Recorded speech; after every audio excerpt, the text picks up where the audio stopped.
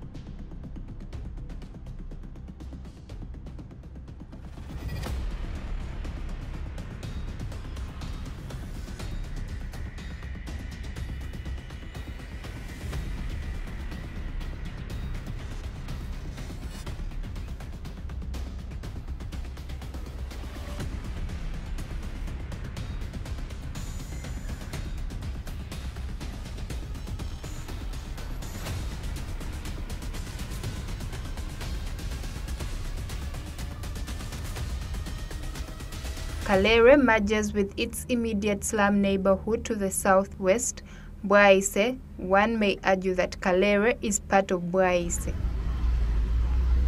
Human settlement in Kalwere started in the 1970s, around which time trade and other economic activities were thriving in the area.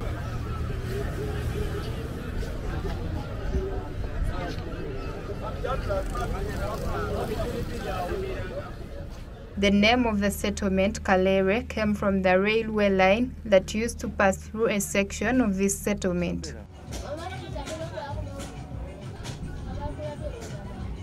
Landmarks that can guide people finding their way to the settlement include, among others, Kalwere Market, Mawanda Road and Gayaza Road. Kalwere settlement extends to cover approximately 30 acres of land. All this land is all owned by private individuals.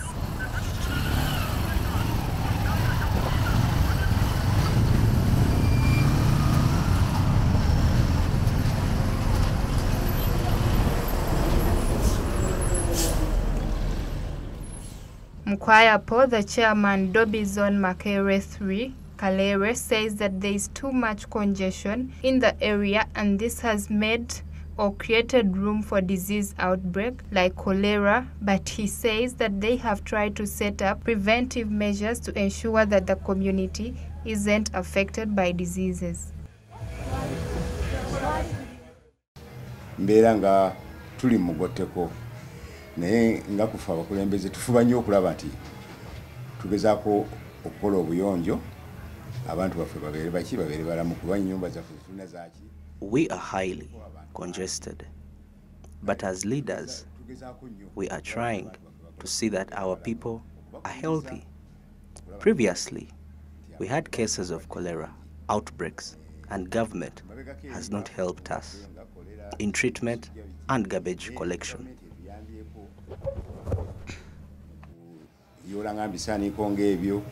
Okujjanjaba abantu kikale ne tubeera nti endwadde mwezi naye nga size ezaalibadde ennyingi ennyo okusinziira ku kifo kyaffe nga bwe tufaanana. The chairman still says government should help in setting up better trenches and also believes government should check on the issue of garbage, and he advises the houses need clear planning since the congestion has been brought by poor housing structures.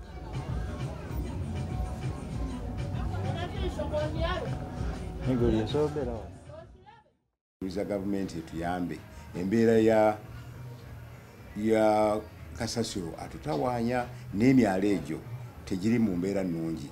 Ekyo government yalibadde ekola ki? Yalibadde ekitukolerako nnyo tulabe nti ebintu ebikola ki kuba kasasiro bw'abeera nga atuukiriddeko agenda mu myala. We ask government to help us manage the garbage as well as our issues of the trenches that tend to flood once it rains, and also our houses have no plans like the other houses in more established societies. Enyumba zino nga muziraba nyingi za kumukumu.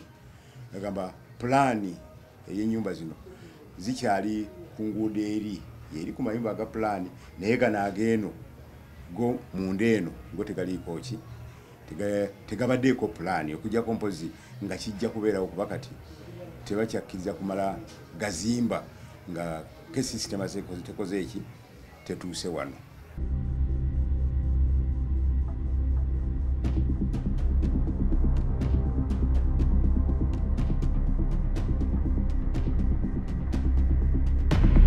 The word slum is often used to describe informal settlements within cities that have inadequate housing and squalid, miserable living conditions. They are often overcrowded with many people crammed into very small living spaces. Some of the residents settled in the area say that some of the key challenges they face is the flooding during rains as they lose property, and their children are displaced as they say the commodity prices as well have made life difficult. Naye embeera y'ekitundu gye tuyitamu nga bw'okira kati enyuma nga temuli musana gwaka naye enkuba bw'etonnya tuyisibwa bubi, amazzi gatujjula, abaana ne bamira bagenda ne mukoka. Ghetto mbi nnyo bbi, enjaga basanga bakola. It's always good when there is no rainfall, as once it pours, it becomes difficult for us to move since the whole area floods, and so ghetto has become hard since even the houses are highly charged. Patandikira mu 3 kudda waggulu 5 8 tekyali kati nnyumba ya layisi oli akubawo ekikooko kyawo bulungi. Soap is expensive here, and we even have issues with toiletries, and all I can say, the ghetto has got worse.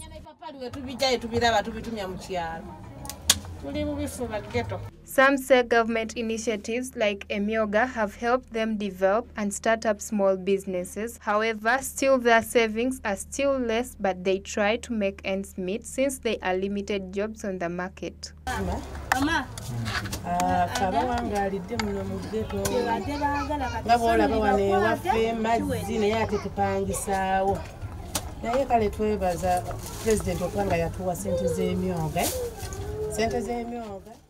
We thank the President for the Emyoga funds and started up for our businesses. For example, we started our mats knitting, and we want to save to buy some plots of land to avoid over-renting, but we pray government helps us with some more funds.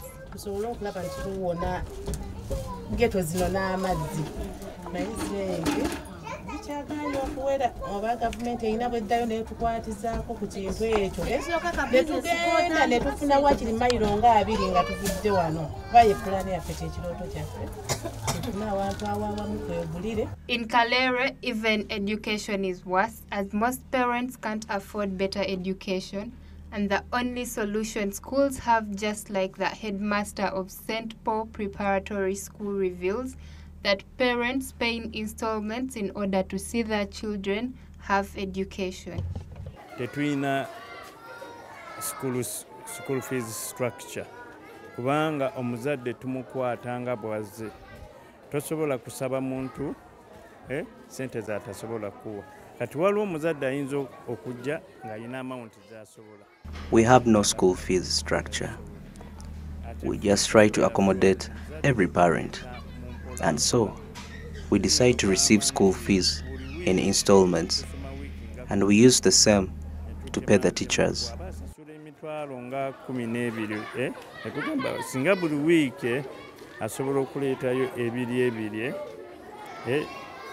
Wamalirako wiiki 12 abayinza betutyo era ezo sente zetukozesa okusasula abasomesa kubanga we don't have any other income. Slum settlement comes at a time when the city of Kampala is experiencing unprecedented growth in the history of Uganda. This growth and expansion is visible through the mushrooming of informal settlements across the different divisions of Kampala, especially in the low-lying areas of the city. As informal and often illegal housing, slums are often defined by unsafe and/or unhealthy homes, overcrowded homes, limited or no access to basic services like water, toilets, electricity, transportation.